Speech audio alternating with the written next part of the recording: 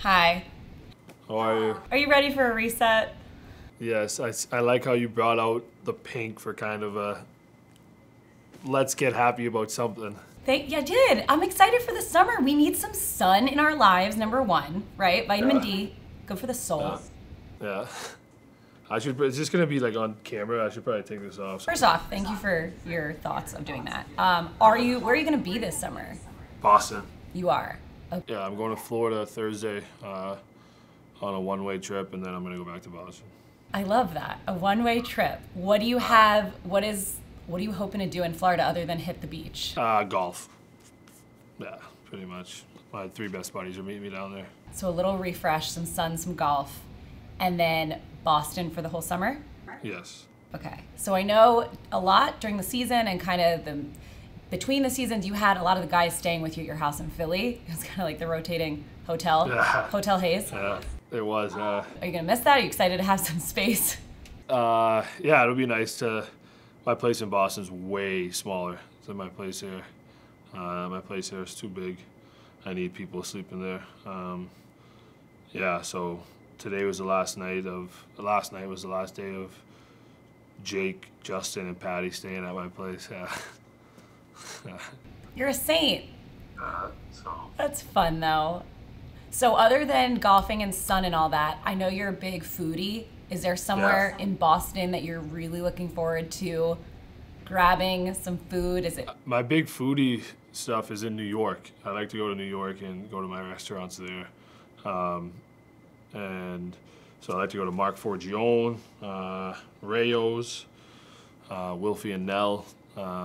Those are my spots in New York. And then back at home, I like to go to South Boston and go to a place called Loco and Fat Baby. Ooh. They're good spots. What's Fat Baby got? It's a sushi spot. Okay. And then I'll spend a lot of time in Nantucket as well, which is my favorite spot. So it sounds like, yes, you're getting the sleep, the reset that we need, that you need, we all need, I'm just saying. Are you doing any shopping? I feel like I was just talking to one of my coworkers that I work with here, and we were talking like, when you work so hard, you just want to spend some money on yourself. That's the old me. Now I'm saving my money. No, I got some trips booked. Some fancy golf spots that will be expensive. That's really it. I spend my money on food and golf now. I'm over my shopping style. Oh yeah, you just had a week of birthdays in your household. Crazy week. Yeah. Did you do anything? What did we do for yeah, we had like a few people over for at our like community room at our condo there. So that's nice. That was pretty much it for mine. And I'm trying to think. Lauren's aunts came for Scarlett's birthday and then for her birthday. So it was a chaotic weekend. I saw you guys did like a really fun theme for Scarlett's birthday. Yeah, George Washington. Is that what that was? It was very George Washington, 1776. Yeah. Was that all Lauren's idea, or are you? Yeah, that was all Lauren. So she was trying to get people to wear red, white, and blue, or George Washington, or something. So that was pretty funny. Well, she loves okay. the themes. Did anyone show up as George Washington? No, you know what? That would have been perfect. I think we were looking into doing that, but just with like COVID and stuff, it was just we didn't want to overcomplicate it. I did see Shane and Gina come through. Yes, they had some shirts, some custom shirts made, yeah. I'm sorry, Scarlett's the GOAT #1 because that picture. Seriously. She's got a little fan club, yep. Yeah, well, Shane and Gina are the captains of the fan club. Yeah, they are, for sure. That's so fun. Did you guys, that was in your community room or was that at Franklin? That was at that part, what is it? Franklin is it called Franklin Square. Yeah, so Franklin Square Park, yeah. I'm not a stalker, but I know Franklin Square, so when I saw the yeah. stories, I was like, I recognize that. Yeah. While it is fresh in your mind, we did learn a lot from like how quick we could adapt and change. What would your biggest takeaway be from the past season, from the past 14 months, just being able to make it through all this? Yeah, obviously with this, the way this year was for us, especially on the road, it was a lot more kind of downtime on your own. Yeah, just trying to find stuff to different hobbies and things like that. For me, I again watched a bunch of TV shows and things like that, caught up on that. I actually did a Harvard Business School crossover program too, which was pretty cool. What? Wait, go back. So, is business, okay, hold on. So you took business school classes while on the road? Not quite business school classes. It was like a program that Harvard offered now with the NHLPA where like, again, and it was all like you could basically make your own schedule where you had a couple mentors that were in the Harvard Business School and you would look through these different case studies and then you did like a final case study, sort of final exam sort of thing. So it's just looking at different businesses or different athletes and brands and teams and organizations and things like that. And it's kind of, again, they give these case studies out and then you kind of look through them and see what catches your eye and you notice about them and then you talk it through and yeah, it was fun. It was cool to could do something a little different like that. That is very cool. Not what I thought you were gonna say. Way to make use of your time on the road. Did you find after you did that you were giving like yourself and your teammates some advice in terms of like branding because of all these case studies you were? Of that stuff, like, you know what, not quite. Maybe if someone asked me, I have some different insights now. There were some pretty cool ones. Trying to think the ones that I liked the most. There was one on Giannis and his. They're all usually obviously from like a little bit in the past. So it was like when he was going to potentially make his decision to re-sign in Milwaukee. That was an interesting one. Hopefully, I'm not spilling the beans on something I wasn't supposed to with these things. But no, there was one on Roger Federer, and he created this tennis tournament, the Laver Cup, and they're just looking into that and if that was like a long-term sustainable model. And then yeah, the mentors that I had, we looked at a couple like failed businesses, just because again I'm definitely interested in like entrepreneurial type stuff. So they were kind of pointing out some different things and mistakes that this company made and why they didn't succeed and why they ended up failing and stuff like that. So anyway. No, between this and like, you know, your wife's obsession with politics basically, like I can imagine you guys are firing away the conversations in the Van Riemsdyk household. Speaking of household, where are you guys going this summer? Where are you gonna be? Minnesota. Yep, so we're gonna be here for a couple more weeks and heading back there and getting all settled in back home. We just finished building our house basically right before the bubble, so we haven't really we've obviously been there a decent amount of time, especially last off season, but still some things to finish up around the house just to make it feel more like home. So it'll be nice to spend some time there and get everything as we want it. What's on the to-do list to finish? Just like little stuff and little to finish different rooms. We just did Scar's playroom, so we finished that up. She has a little kitchenette in there that she likes banging around with. Oh, I did see that. It's nicer than my kitchen. Yeah, oh, it's pretty cool. Yeah, she definitely, I think Lauren found a good one of these like floor model sort of units that they had a huge sale on. So she's like, oh, Scar might love this. So we got it at home, and Scar, like literally, like you could even have her favorite TV show on, and she'll be in the corner banging around in the kitchen. So like, yeah, we've done stuff like that, and then just some stuff in our basement, just like getting different rugs and different furnishings like that, just to get everything finished up. Takes a long time. I salute you guys. Yeah, it's never ending. Where are you going to be this summer? Toronto, back home in Toronto. Yeah, I'll hang around here for probably a month and then go back like mid-June. Plans for the summer that you're looking forward to? What are we doing? Well, nothing right now because Ontario's in another lockdown. So probably just see some family and be able to do that. Just see some grandparents and my parents and all that. So I think that would just be the nicest part for sure. Yeah, and you know what I'm hearing? A lot of free time for wedding planning. Yeah, that's not on me, I don't think. That's Chloe. A lot of hanging out with Brucey. Oh, love Brucey. Yeah, have you met him? I met him on the podcast that you listened to. Are you so proud? Chloe did great. Yeah, I listened to a little bit, yeah. Okay, well, I thought you listened to the whole thing. But anyway, Bruce made an appearance on the pod, and we learned all about how you guys named him. Matilda. Matilda. You like the movie? I literally can't even remember it. That's how not in touch I am with it. You two are like big Matilda fans. I know, sorry. Go home and watch it. You're right. That is the first thing I'm going to do with our off season. Perfect. Okay, so you guys are not getting married this summer, right? No. No. Okay. No surprise wedding like JVR and Lauren style? No chance.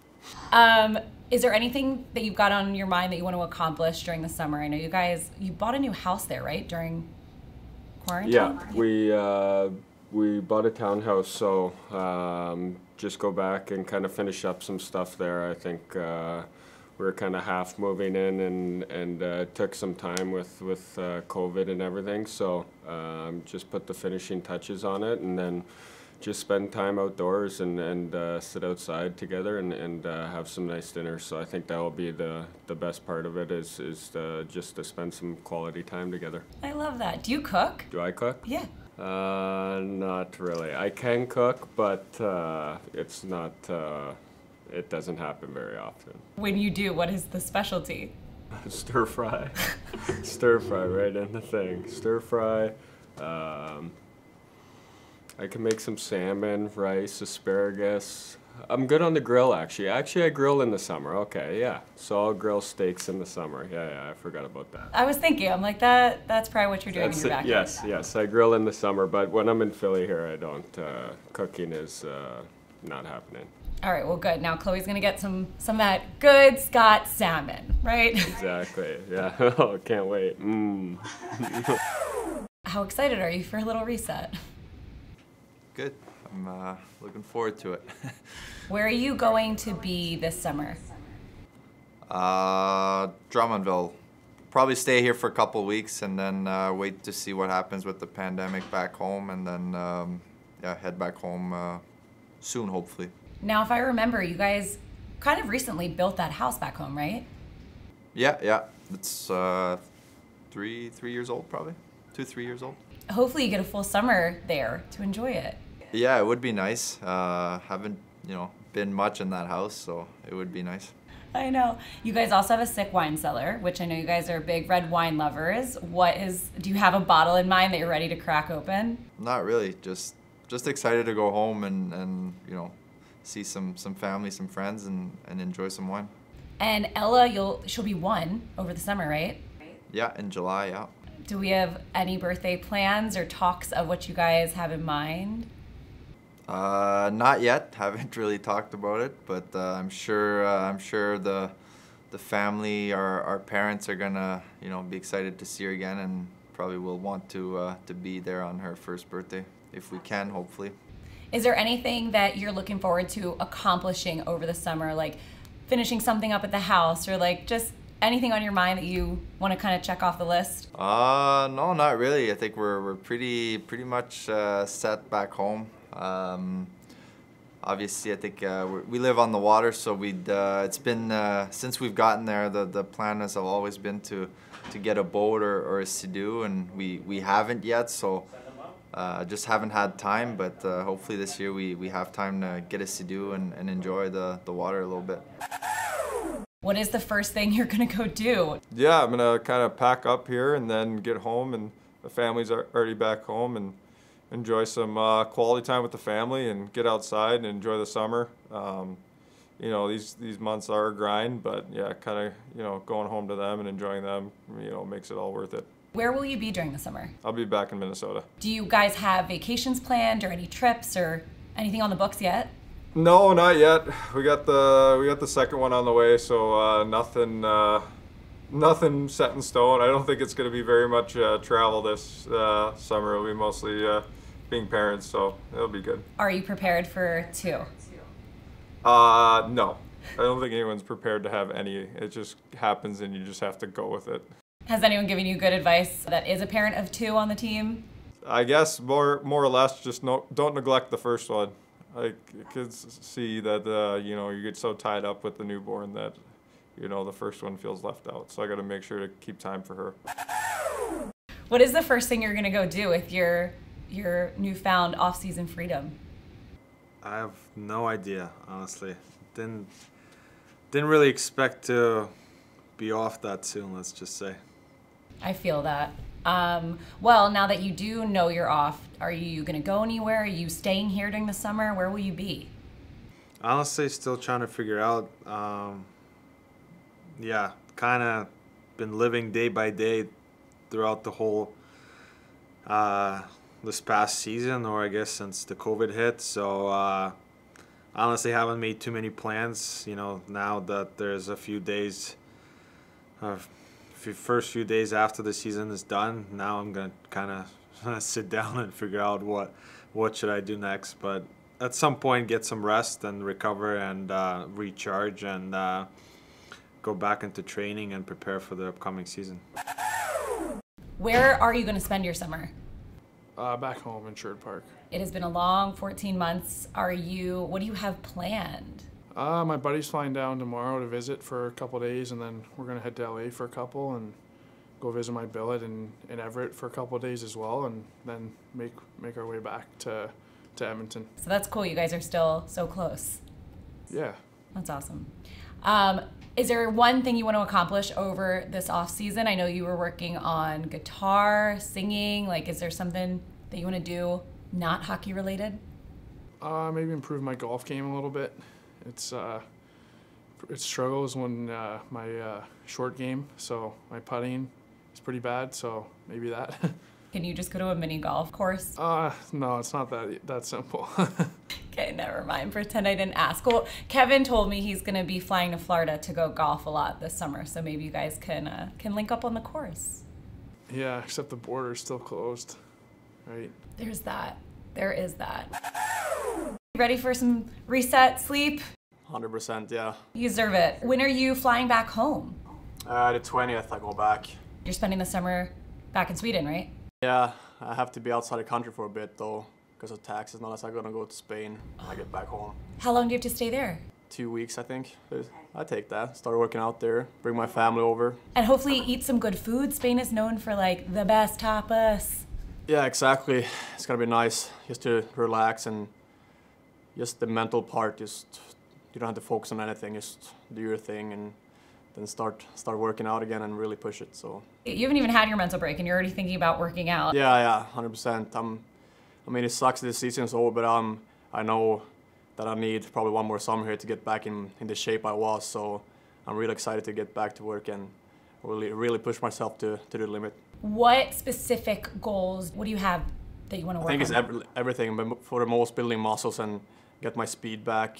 I mean, you get that, it's hand in hand with everything. So just come back, relax, and start over again and looking forward for the next season. It's the reset you all need and deserve. Yeah. Once you go back to Sweden, are you, like I've been seeing Alma went over there, are you guys working on a new house? Because I've seen some stuff. Yeah, I mean, she's been running around and doing everything back home. So I think everything is almost done. So I kind of go home to a new renovated apartment. So I'm happy for that. So did you guys buy an apartment there? Are you renting it? We bought an apartment there. We want a new place a little bigger. So we live in downtown in my small city back home. So it's close to anywhere you want to go, and it's a perfect spot for us right now. How involved are you with that process? Because I've been seeing she's doing a lot of work, and there's a lot of decisions when you're renovating. Yeah, it's tough. I mean, especially when I'm here, it's tough to see stuff when you're not there. You can see it in real life. So I mean, she's been good. She asked me about some stuff, but most stuff she's do for herself. Like, yeah, I don't even need to say anything about it. Well, and she has amazing taste from what I've seen. So you're in good hands. Yeah, I think so too.